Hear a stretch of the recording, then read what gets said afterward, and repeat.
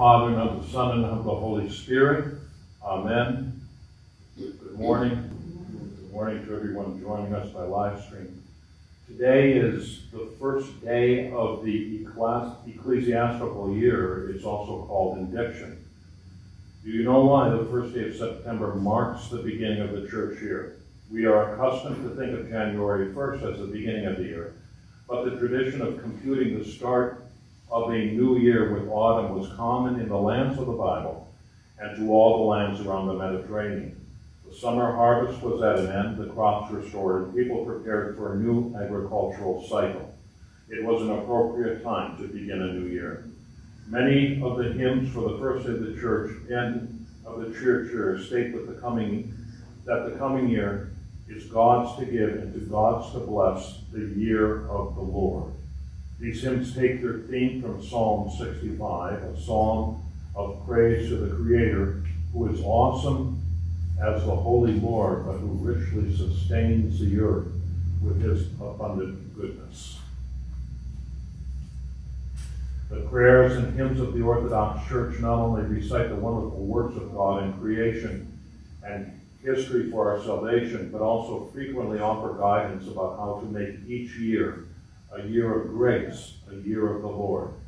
For example, the very first hymn of the new liturgical year, chanted at Vespers in the joyful first tone, reminds us that prayerful daily dependence on God is the basic attitude of the Christian and the Christian life.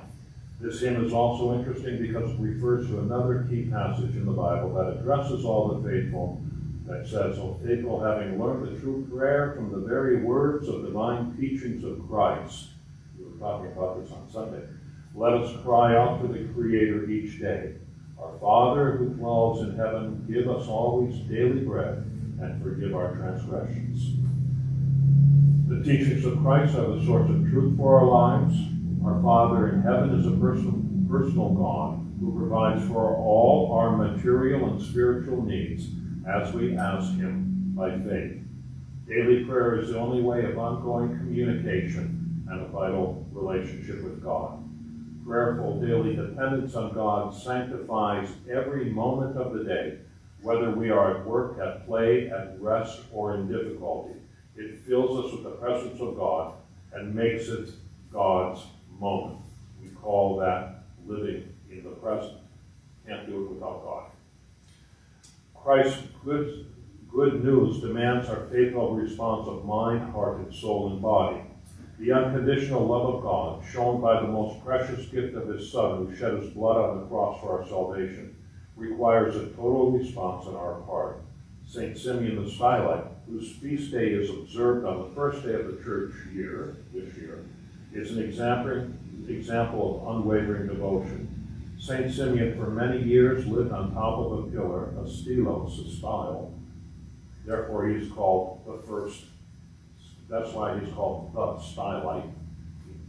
He lived in prayer, sustained by the power of God and little else. His ascetic witness was not only a radical denial of all earthly things, but also a provocative pointer to the kingdom of God. So he lived on the pillar, on the style, for 47 years. When I first heard of this, I could not comprehend it. I remember my reaction. I simply could not comprehend it.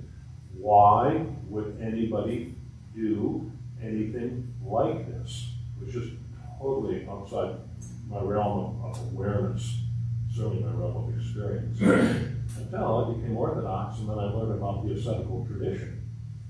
And he was an extreme ascetic, and his extreme asceticism also gave him great power. He would heal people by his prayers. So the pagans who lived around him,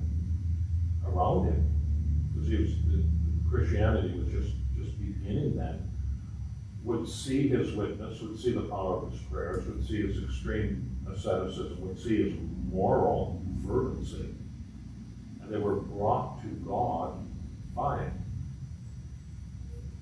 By putting before us St. Simeon's example of extreme asceticism at the beginning of the liturgical year, the Lord shows how seriously it takes a priority of Christ and how uncompromising our faith is about worldly values. I would add another thing too, because we have to learn this. We all have to become more ascetical in our own life, more disciplined in our own life, especially in this world where everything is catered toward the body, makes us weak. Makes us weak if we go that route. There has to be self-denial. There has to be self-discipline. Otherwise, there's no progress in Christ. I will show you my faith by my works. By St. Simeon. Not me, St. Simeon. There is no merrymaking or party revelry on the eve of the beginning of the new church year. It is an eve which is not called for wine and song, but for contemplation, reflection, and prayer. It is a time to pause and refresh the spirit and meditate on the new year before us. It is also a suitable time as Orthodox Christians to recommit our lives to God. Tradition also has it that when Jesus first read in the synagogue, the first time he stepped into the synagogue, which was really his public ministry, and he read the prophecy of Isaiah concerning himself, and he concludes with, it's a beautiful phrase, "Today the word is fulfilled in your hearing, because the one of whom Isaiah prophesied was the one speaking to them." And the next 3 years would be filled of signs, wonders, and great tumult, ending in a crucifixion and a resurrection. That happened on the beginning of the new year, because the Jewish calendar, the new year, is the old practice is September 1st, not January. And a few words about St. Simeon. He was born in the Cappadocian village of Sison of Christian parents named Sisokan and Martha. At 13 years of age, he began to tend his father's flock of sheep. He devoted himself attentively to this with love and obedience, a lot like King David. Once after hearing the Beatitudes in church, he was struck by their profundity. Not trusting his own immature judgment, he turned therefore with his questions to an experienced elder. The elder readily explained to the boy the meaning of what he had heard. The seed fell on good soil and then strengthened his resolve to serve God. When Simeon was 18, he received monastic tonsure and devoted himself to the feats of the strictest abstinence and unceasing prayer. His zeal beyond the strength of the other monastic brethren so alarmed the head of the monastery that he told Simeon that he either moderate his ascetic deeds or leave the monastery. St. Simeon then withdrew from the monastery and lived in an empty well in the nearby mountains, where he was able to carry out his austere struggles unhindered. After some time, angels appeared in a dream to the elder of the monastery, who commanded him to bring back Simeon to the monastery. The monk, however, did not remain long in the monastery. After a short while, he settled into a stony cave situated not far from the village of Galanisa, and he dwelt there for 3 years while perfecting himself in monastic feats. Once he decided to spend the entire 40 days of Great Lent without food or drink.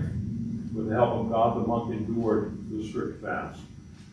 From that time, he has abstained from food completely during the entire period of Great Lent, even from bread and water. For 20 days he prayed while standing, and for 20 days while sitting, so as not to permit the corporeal powers to relax.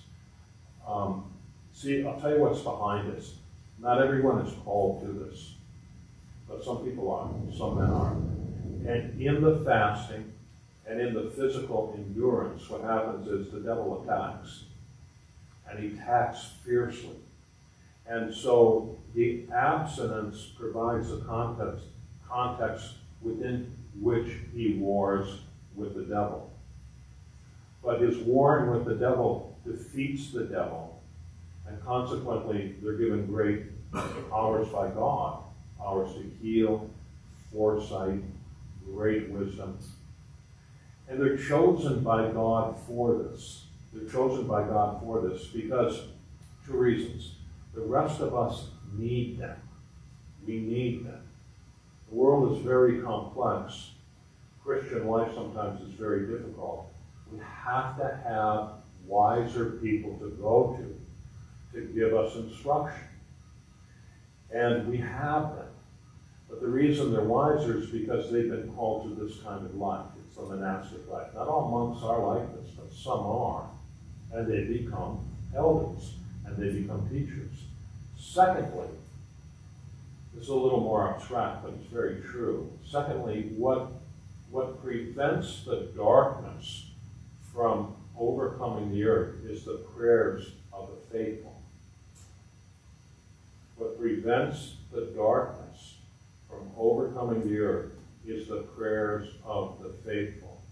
And the more purified the heart, the stronger the prayer. And so these men pray for the salvation of the world all the time. Just as when we pray, darkness is defeated. These men have a great strength. It doesn't absolve us of responsibility. Our prayer joins to theirs. But that's also a reason for this particular calling in the lives of some men like St. Simeon. Reports of St. Simeon reached the highest church hierarchy and the imperial court. Patriarch Dominos of Antioch visited the monk, celebrated divine liturgy on the pillar, and communed the ascetic with the holy mysteries. Elders living in the desert heard about St. Simeon, who had chosen a new and strange form of ascetic striving. Wanting to test the new ascetic and determine whether his extreme ascetic feats were pleasing to God, they sent messengers to him who, in the name of these desert fathers, were to bid St. Simeon to come down from the pillar. In the case of disobedience, they were to forcibly drag him to the ground. But if he was willing to submit, they would leave him on the pillar. St. Simeon displayed complete obedience and deep Christian humility. The monks told him to stay where he was, asking God to be his helper. They needed to test him to find out if this was authentic. If it was an authentic monk, he would obey his elder. So they went to him and said, "Your elder says you have to leave the pillar." And he said, "Yes, I will leave." And because he said that, they knew he wasn't doing it out of pride or some kind of spiritual disturbance of one kind or another. And then they said he's authentic, and they gave their blessing to continue. St. Simeon endured many temptations, and he invariably gained victory over them. He relied not on his own weak powers, but on the Lord himself, who always came to help him. The monk gradually increased the height of the pillar on which he stood. The final pillar was 80 feet in height. Around him a double wall was raised, which hindered the unruly crowd of people from coming too close and disturbing his prayerful concentration. This is always a paradox with the people of great and deep spiritual insight. They have to get away in order to fight the devil and undergo that deep purification of their soul. But as the light in them grows brighter, they attract people. Happened to St. Anthony the Great, the first monastic. And he just went deeper and deeper and deeper into the desert, but people kept following him. That's what happens, because we need the counsel, that's why. Women in general were not permitted to fight beyond the wall. The saint did not make an exception even for his own mother, who after long and unsuccessful searches finally succeeded in finding her lost son. St. Simeon spent 80 years in arduous monastic feasts, 47 of which he stood on the pillar. Many pagans accepted baptism, struck by the moral staunchness and bodily strength which the Lord bestowed upon his servant. The first one to learn of the death of the saint was his close disciple named Anthony. Concerned that his teacher had not appeared to the people for 3 days, he went up on the pillar and found the dead body stooped over at prayer. Patriarch Martyrios of Antioch performed the funeral before a huge throng of the clergy and the people, and they buried him near his pillar.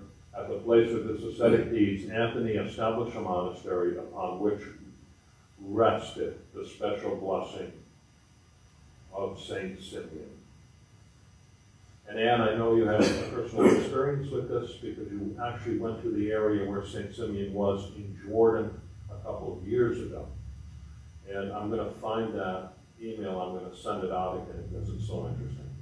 It actually shows a picture of not of his tower in particular, but of a tower of his type, which is the oldest one in existence, as I recall. Very interesting. So through the prayers of Saint Simeon, may the Lord have mercy on us and save us. Amen.